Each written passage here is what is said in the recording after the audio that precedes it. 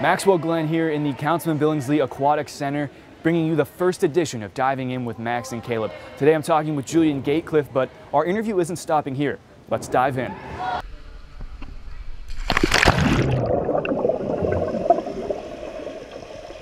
So let's start with some rapid fire questions. Who was your favorite water polo player growing up? Maggie Steffens.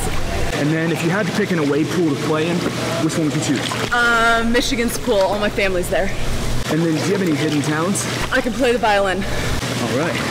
And then, favorite moment of your career so far? Scoring against Stanford. And then what's your go-to shot in mid-game? Skip shot, cross cage. All right. So now, you're from Ann Arbor, Michigan. What's it like coming to a Big Ten school that has a pretty big rivalry? It's super exciting. It's a great opportunity. It's one of the reasons why I came to IU. A Big Ten school environment is just unlike any other university environment. And so now, the team become a member of the MPSF this season, one of the best in college water polo, if not the best. What kind of mindset comes with that conference change?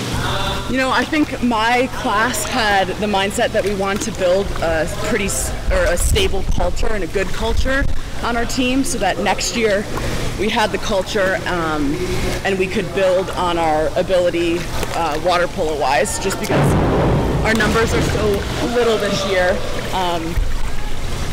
Looking at our attitudes and how we're attacking each play was important to us.